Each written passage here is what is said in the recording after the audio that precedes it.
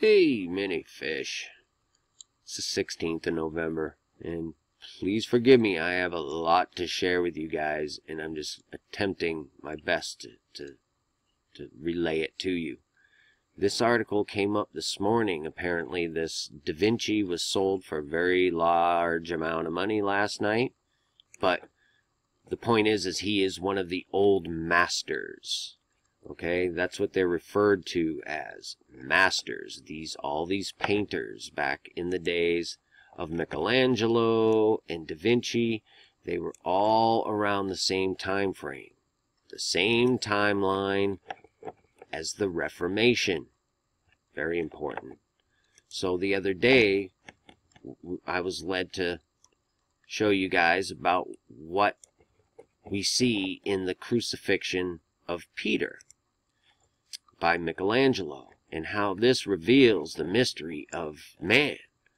How in this world, in order to see the kingdom of heaven, you need to turn everything upside down. And that was the key.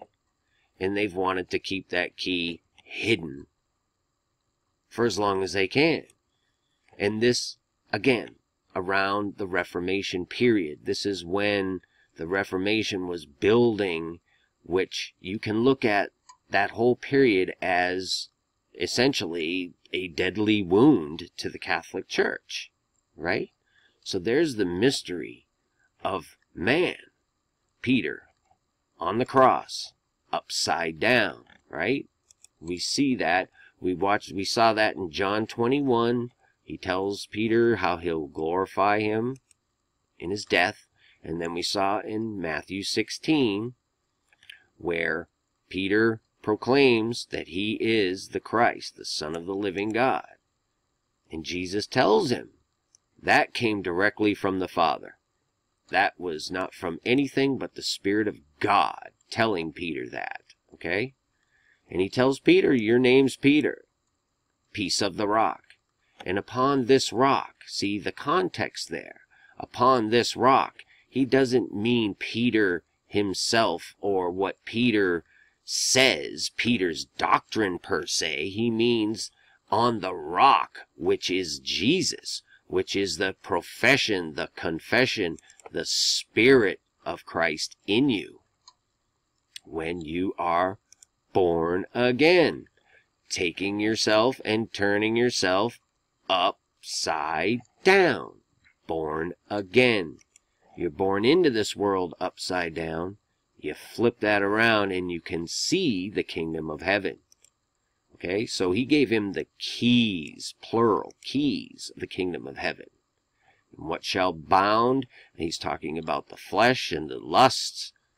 And then he's talking about the spirit that we live in here on earth. We bind to that spirit of Christ. Okay? So I did a little more into the keys.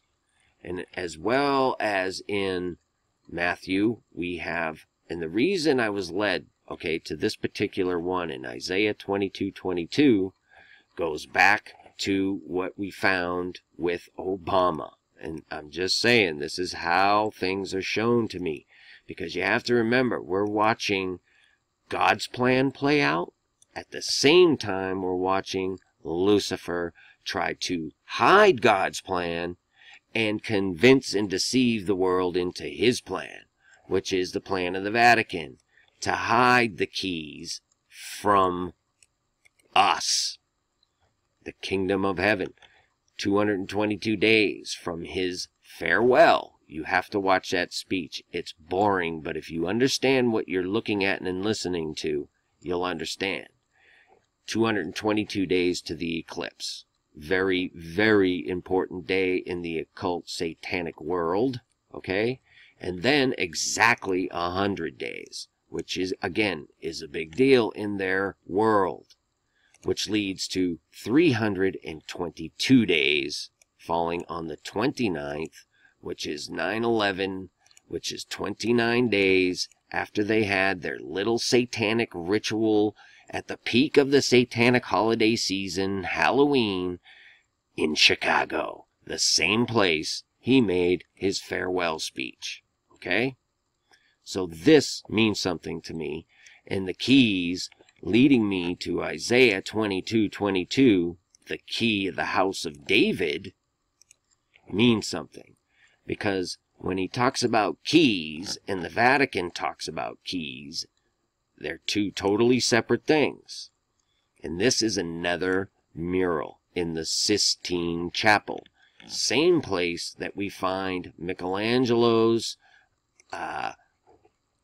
crucifixion. No, this isn't in the Sistine Chapel. This is in the Pauline Chapel. However, the good old Final Judgment, the Beast, that's in the Sistine Chapel. Okay?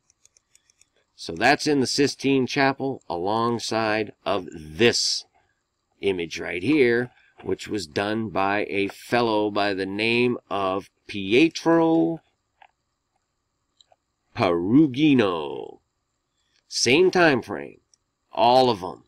They did all these works right at the time where the Catholic Church was literally going deeper underground, taking control and being kind of struck down by the Reformation. Not kinda, it was struck down by the Reformation, but they were still able to fool much of the world. And they went even deeper into their dark council, if you know what I mean.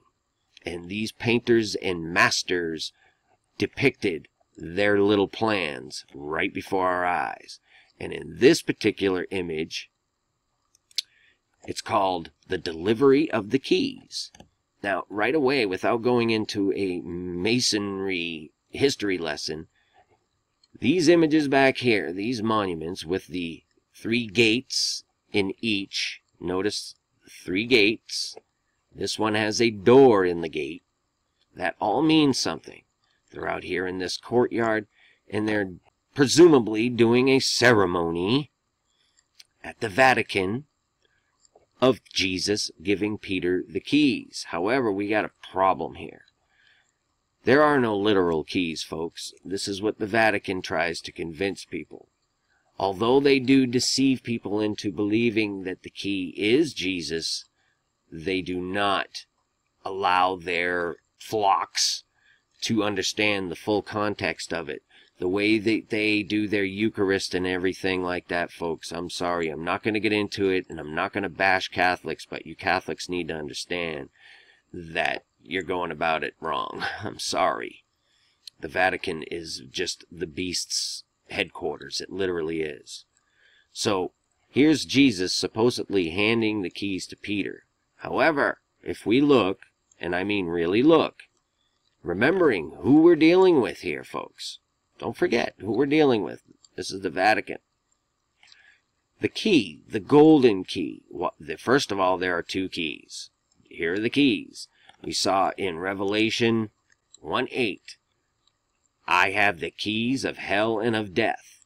That's Jesus talking there. Okay? And he's given the keys to the kingdom of heaven to Peter, supposedly. Okay? We have this dark key hanging here, and we have the golden key. And if you really look at this, what is happening here is Peter is pointing, the key is pointing to Jesus. This key here is pointing down, and it's just hanging by a string, just like a plumb bob. Okay? That's what that is. And this angle right here is 39 degrees. I have the tools to measure these things, and it's 39 degrees. And you would think, well, what's Masonic about 39 degrees? Well, like I said, we have the revelation of God's plan and God's will for us, and we also have the revelation of Satan's workings and his dark doings all around us. The 39 degrees pointing to Jesus is referring right back to Isaiah 22:22, and the key of the house of David I will lay at his shoulder. He's laying the key of the house of David on Eliakim's shoulder. Who is Eliakim?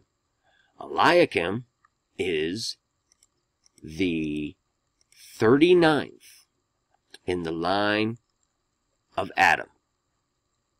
Eliakim. David was 34, Jesse 33, and Jesus 77. In the line, the seed of Adam. That's what he's pointing to. He's pointing to the seed of Adam. 39 degrees. Eliakim. Okay? And to just play it out fully, what they're showing us here, along with all this Masonic stuff, they tell us right up front. You see this Masonic compass and squares here? Yeah. And the regalia and all the other little artifacts they love to tote around. Well, this compass is set at 22 degrees. 39 degrees pointing to Jesus. 22 degrees pointing to their plans. That's what that is. And I'm going to try and show you what I mean by that. It can go right back to, again, the timeline of the Obama 222. We can do it there. And we can do it in Isaiah 22. You see where I'm coming from? You see how it kind of cycles around? How they've been hiding God from us? And this is just literally the surface of it. This is so much just the surface of what they're hiding.